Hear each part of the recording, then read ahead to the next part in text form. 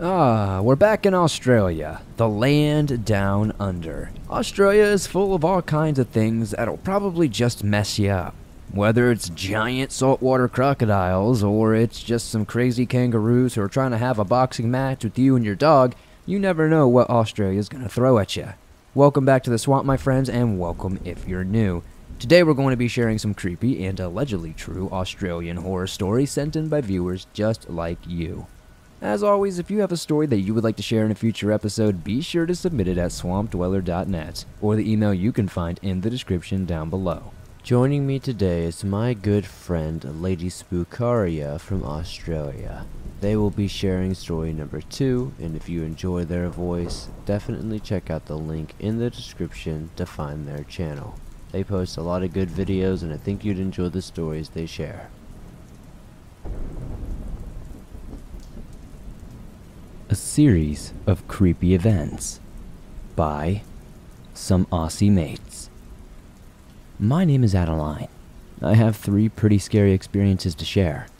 I'll caveat this story by saying I think Australia is rather safe, and I think I've just been extremely unlucky. The first experience happened 11 years ago. I was around 16 years old. I was a pretty wild child and had quite a grown-up figure for my age, as my friends and I liked to dress up. My friend and I wanted to sneak into some clubs. The legal age is 18 here in Australia, as they didn't used to check ages at the door that much. We would then get guys to buy us drinks or whatever, as they typically checked your age at the bar. We did this almost every single weekend for quite some time, and nothing really ever happened. Then, one night in the middle of winter, we had this guy buy us some vodkas, and I have no memory from that point forward. I barely remember his appearance. He seemed like an average guy in his early 20s. I woke up freezing and coughing. I don't have a great memory of this, but I remember my eyes stinging from dust or sand. My mouth was so dry and full of dirt, and I was so cold. The cold where it seems to pierce your bones. I had the worst headache I'd ever had. I could barely move or open my eyes because of the pain. Eventually I was able to sit up. It was just before dawn and there was some light, but not too much. I started to freak out when I realized I was not entirely buried. There was about an inch of dirt on top of me. I still had my dress on, but no shoes. I couldn't think straight, but I knew something terrible must have happened. I must have been kidnapped. From what I could tell, I was somewhere in a rural area, and it was like a grazing paddock. I saw a road about 400 meters away, and a few cars driving down it. It took me ages to walk to the road. I was incredibly dizzy and kept losing my balance and landing on my knees, which were now pretty much cut up and bleeding. When I finally reached the road, I flagged down a car. I was so thankful they stopped. It was a young woman, and she seemed pretty freaked out by this bloody, dirty girl who had just stumbled onto the highway. She helped me into her passenger seat and draped her coat over me. At this point, I couldn't stop shivering, either from the cold or maybe I was just going into shock. She kept asking me questions like my name or what had happened, but I couldn't answer. After just a few minutes, I must have passed out again. I woke up some time later and the sun was now up. I could hear her talking on the phone with someone. She was saying how she had me. I was still unconscious, and she was close to the drop-off point, and she would wait for them. I freaked out. In my state, I thought she must have been taking me back to the kidnappers. I started screaming, which resulted in her crashing her car into a ditch. She stopped, opened the car door, and ran onto the road. She was trying to calm me down, but I was hysterical. Then from a distance, I saw red and blue lights. It was the police and an ambulance. That's who she was talking to. About 20 minutes in the ambulance later, I became a little more coherent. They told me I had been reported missing last night, and about 9 hours ago, this is when they started looking for me. When my friend couldn't find me in the club, she phoned my parents, and when the club had closed, they found my wallet and coat. They immediately acted on the missing persons report, as I was still a minor. The working theory is that I was drugged at the club and taken away. The doctors found no evidence that I had been interfered with. They thought maybe I had overdosed on a drug, or maybe the guy thought he had killed me or something. He must have freaked out and tried to quote-unquote hide the body. They think I laid in the shallow grave for most of the night.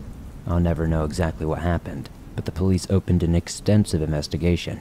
I reviewed the security footage and sent round photos of the guy buying me a drink, but there was never any arrest. The scariest thing about this is that it started as just a regular night.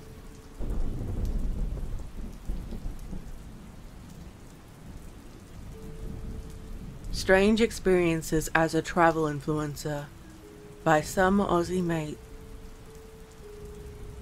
My friend Jess is an Australian travel influencer. She and her boyfriend travel around Australia in a van and share great beach locations, restaurants, clothes, etc. They earn pretty good money for it, enough to keep them on a perpetual holiday. This one time, they were on a deserted beach in the Northern Territory, and technically they were trespassing, as this was native land, and you weren't allowed to just use it. They said it was stunning, and they were taking loads of photos, bikini photos, etc., and they were pleased with their content. After about 2 hours, a bunch of Aboriginal kids turned up, 4 boys. When I say kids, they were between 10 and 14. They called my friend a few names and told them they weren't allowed here. Jess and her boyfriend got the message and started packing up their things. Unfortunately, Jess and I laid out a photo shoot worthy picnic, so packing took a little while. They noticed the kids found a goanna, a relatively sizable Australian lizard, and were proceeding to kill it by whacking it against a rock. Jess didn't want to be judged, as she knew Aboriginals were allowed to hunt and kill native animals, but the violence unsettled both her and her boyfriend. Jess thinks the kids were trying to show off to her. After all, she was a glamorous girl in a tiny bikini. Jess then said she had the strangest experience of her life. She said all the sounds were just turned off, and the wind died. The kids noticed it too. Jess then said she heard murmurs from the trees just past the beach, like people were talking to each other, and it sounded angry. Jess and her boyfriend scanned the tree line to see who was coming. They didn't want to get into trouble for being on native land. At first, they didn't see anything, except something was moving, as she glimpses of it, like a human. But Jess thought it was too tall for a human, and too pale. Most of the people out here were Aboriginal, and these figures were pale. Like, strangely white. Jess couldn't be sure of what they were. Every time she went to focus on one, it was gone. It was like they were always just out of direct sight. She couldn't say what they looked like because she never got a good look, but she could tell there were at least 10, maybe more. The kids started to panic and called out that the mimics were there to punish them for disrespecting the goanna. The murmurs were still impossible to make out, but were louder and more angry than before. Jess said she'd only had this feeling once before, and that's when she scuba dived with a tiger shark. The feeling like she was prey. Everything in her body screamed she was in danger and needed to leave. Jess and her boyfriend jumped into the car and were about to leave, but the kids ran up to them, screaming. Despite her boyfriend's objections, Jess let them into the car, and they all piled into the back seat and pleaded for them to drive, but to leave. They had to go along the road through the trees, right where the figures were. Her boyfriend drove down the dirt road quickly without braking the car. Jess scanned the trees as they went through them. She saw nothing. Just the typical bushland you would expect. When they eventually joined the main road, they let the boys out. She offered to drive them to their homes, but they said they would walk. Later, Jess looked up what a mimi was supposed to be. They are ancient spirits in Australia, who first taught Aboriginals how to hunt and use fire. There are loads of old cave paintings of them. They are supposed to be tall and thin and stay hidden in the bushland. They are supposed to be calm, but are known to get upset when intruders are on their land, or someone kills or injures one of their pets. Jess and her boyfriend don't believe in anything supernatural, and are atheists, but this experience made them wonder if there are things out there that we don't fully understand. Jess's next story converted her from a non-believer to someone open to the supernatural. She and her boyfriend were checking into a hotel in a small country town during their travels. Their van toilet was broken, and they just needed a rest from van life, or at least that's what her boyfriend told her. This place was just more excellent than what they usually could afford. It was a beautiful old homestead. While waiting in line to check in, she started talking to another waiting guest. The guy casually asked if they were ghost hunters too. She quickly asked why, and the other guest explained that this was one of the most haunted places in the state. He told her there were supposed to be multiple ghosts, including an old man, a young woman, and shadow figures of kids in the mirrors and glass. Jess's face must have shown some concern, but the concierge intervened and told her, "There is nothing here that can hurt you, and if you do see something, just ignore it." And he said it with a smile and wink, so she couldn't tell if he was joking or not. Later that night, her boyfriend proposed while enjoying a fantastic meal in the hotel restaurant. It was an incredible moment and took her by surprise. She cried in joy and said yes, in true influencer fashion. She wanted photos to document the occasion, so she went to the bathroom to fix her makeup. While touching up her face, she saw a blur behind in her mirror. She turned her head, thinking someone else must be in the bathroom, but it was only her. She looked back in the mirror and saw a shadow lurking in the cubicle. She looked behind her, and there was nothing. She leaned forward and studied the mirror. She could see it. There was a precise shadow figure hovering in the cubicle. She wasn't scared. As she remembered the words that they couldn't hurt her, it became clear to her that it only existed in the mirror's reflection and not on her side. It seemed to sense her lack of fear. Its movements became jerky, as though it was angry, and it rushed out of the cubicle. Jess didn't move though, and she continued to do her makeup. The shadow seemed to be angrier and angry at her lack of reaction. It now stood directly behind her, in the reflection in the mirror, and tried to claw at her. She felt nothing, though, and she wouldn't let some shadow ruin her night. When she was done, she turned around without hesitation, and there was nothing behind her, and she returned to the restaurant. She said she wasn't going to let a shadow ruin her night. My friend Luke has a couple of strange events. Now, Luke is a doctor, and doesn't believe in anything supernatural, but he has these events that even he has to confess. There are no explanations. The first happened when he was 19, and still living at home. It was almost midnight. His parents were asleep, and his younger brother was out. He walked past his brother's room, and was surprised to see the neon blue glow of his gaming computer. His brother was a huge gamer. He never leaves it on when he's out. Luke entered the room to see if his brother was home, but the space was empty and untouched. He suddenly wanted to call his brother, something he never usually did, but tonight, he did. His brother had been in a fight, was scared, and needed a lift home. He didn't want to call his family, because he feared getting in trouble. Luke said he would be there soon and pick him up. When he looked up, the computer was off. Luke found this so strange he even touched the computer. It was cold like it had never been on. Another time when he was working at the hospital, he was doing his rounds. A middle-aged man there had just moved out of home care due to a nasty infection that needed to be treated in the hospital. He had cancer and hadn't responded well to treatment, and while he was terminal, they expected he had another 6 months or so to live.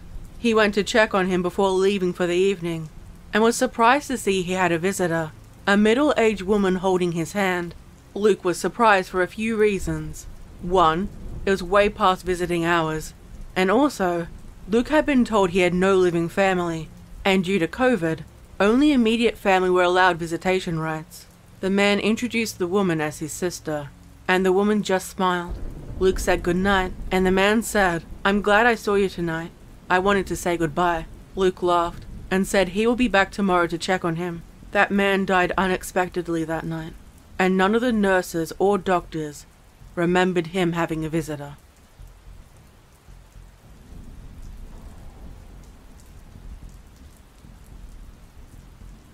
My Creature Encounter by Zoomstar43.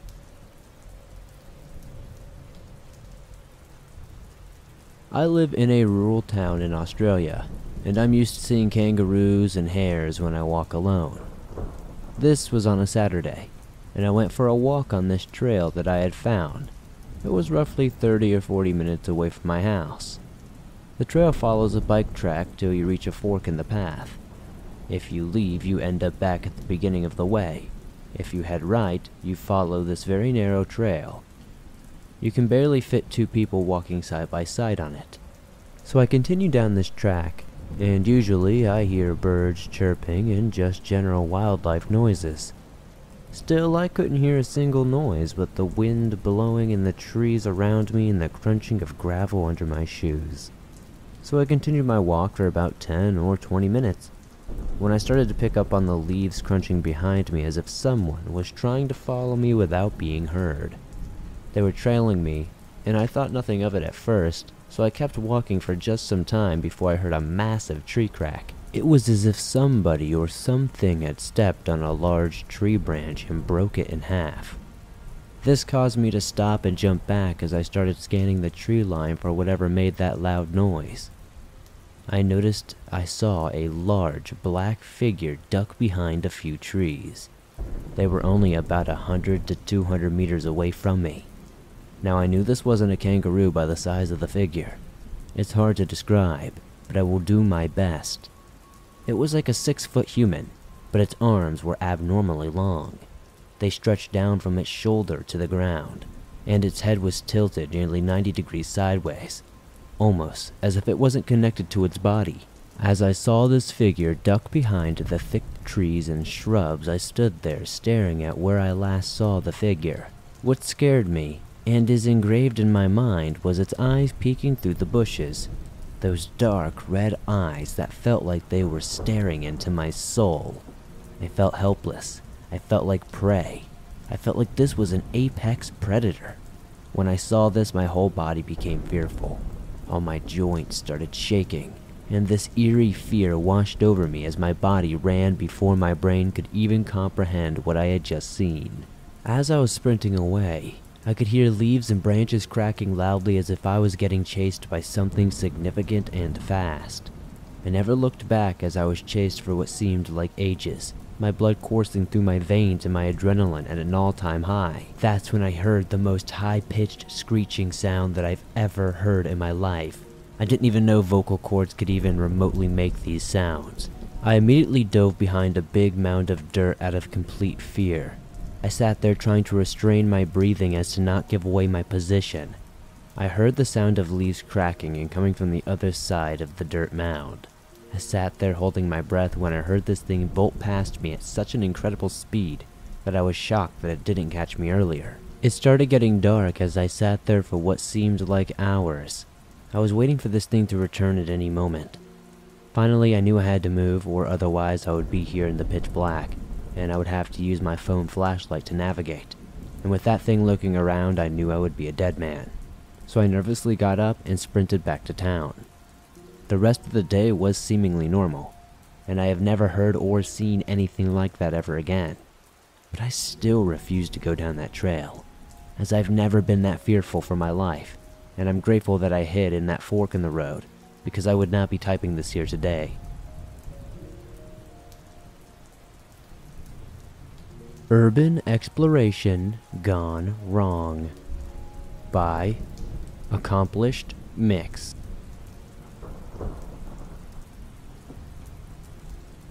For a bit of background, I live in South Australia and I am 17 years old. I have always been interested in exploring abandoned buildings, so for my birthday, I decided to meet up with a friend that I met on TikTok that goes urban exploring. I'll call him Jack. To set the scene, it was a slightly warm day in Adelaide. My friend Chris and I caught a bus to town and met Jack at a bookstore. After hanging out for some time roller skating in an empty car park, we explored an abandoned gallery 7 or 9 stories tall. I forgot the exact number. Jack crawled through a tiny vent to unlock the doors, and Chris and I waited for him. After gaining entrance, we explored the building 30 minutes from top to bottom. Everything was going well when we encountered this large red stain on one of the floors. It was still wet, with a few cigarette butts left roughly in the center of the paint. All 3 of us agreed that the color was very suspicious and looked like blood, but we couldn't tell if it was blood or paint. At one point, Chris and I were at the center of the floor, looking down at this mezzanine or indoor balcony. Jack was trying to pry a door open to my left about 8 meters away. Suddenly, he let out a scream and dropped his torch. I looked up trying to figure out what had scared him. I thought that maybe he had seen a giant spider or something dumb. After staring at the door for quite a few seconds, I saw a hand squeezing through the hole where the doorknob would have been. My friends and I quickly regrouped and walked away from the door, right where the stain that looked like blood was. A few seconds later, the hand's owner started walking rapidly toward us. As 3 teenagers, we all felt just a little bit nervous. The hand's owner was an older male in his 30s, maybe more significant than us in size, Nevertheless, Jack remained calm and started having a conversation with the man. The older male told us that he was from Melbourne, had been drinking with some friends in a band, and stayed there overnight. He then noticed the stain on the ground, and that is where things get a bit weird. He told us that his friends had removed the body and demanded that we were not to tell anyone. We all collectively agreed not to tell anyone, and we were feeling properly weirded out by this point. So I pulled out my pocket knife, keeping it behind me just in case. The man did eventually leave us alone, and so we got out of there. After a couple of months, probably somewhere around February 2023 to be exact, Jack and I met up again and ended up exploring that same building. The stain was still there, but this time it looked like somebody had poured another liquid on top of it to try to clean it. They did a half-assed job. Nothing weird happened during that exploration except for an alarm that Jack did not set off, or myself set off, going off by itself. There was a mutual feeling that somebody else had been in that building, but it's hard to say for sure. Thanks for listening to these creepy and allegedly true Australian horror stories sent in by viewers just like you. As always, if you have a story that you would like to share in a future episode, be sure to submit your story at swampdweller.net or the email you can find in the description down below. I would love to share your story with everyone here in the swamp. It's stories like yours that help keep this show going on a daily basis. If you enjoyed these stories, please be sure to slap that like button so it feels it. Be sure to subscribe if you're new and turn on notifications to never miss a new episode, as I upload them nearly every single day on all things natural and supernatural. If you're on the go, but don't have YouTube Premium but still want to download and listen to your favorite Swamp Dweller scary stories no matter where you are, you can download them absolutely free from Apple Podcast, Google Podcast, Spotify, Stitcher Radio, and just about anywhere else you find your favorite podcast online. If you're listening on one of those platforms, be sure to give us a 5-star rating over there, as it helps us grow, and that's very, very appreciated.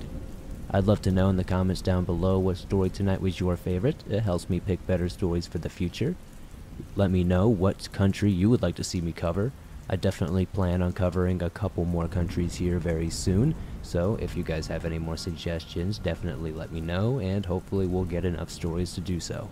Be sure to comment the code word ZOOMY down below to let me know you made it to the end and to confuse anybody who didn't. The funniest comment will be pinned at the top.